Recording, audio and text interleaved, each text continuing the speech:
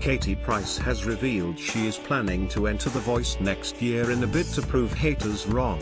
The 39-year-old former model confessed that she was on a mission to prove to the public she could sing, following a series of attempts to break into the music industry in the past.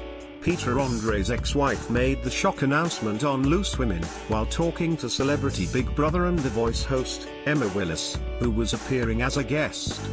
Speaking on the ITV panel show, the mum of 5 said, "I'm going to do The Voice next year. I am, and I don't care that I'm telling you.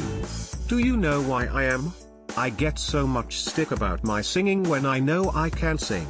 So, if the judges do turn round for me, then I can be like, there you go, they turned round for me. And if they don't, I'll still do it." Promising panelists that she wasn't bluffing, Katie added, "I am going to do it. I really want to do it. I am 100% doing it."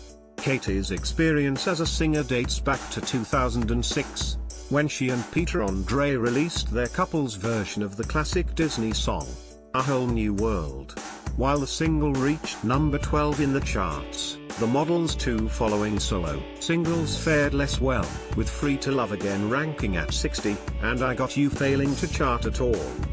While it's unclear which judges would be present for Katie's audition next year, should she go through with it, the 2018 panel consists of will.i.am, Sir Tom Jones, Jennifer Hudson, and newbie Ollie Murs. Emma Willis is also presenting the ITV show this year, as it hits screens for the second time since it transitioned from the BBC. The show returns on Saturday night at 8 p.m.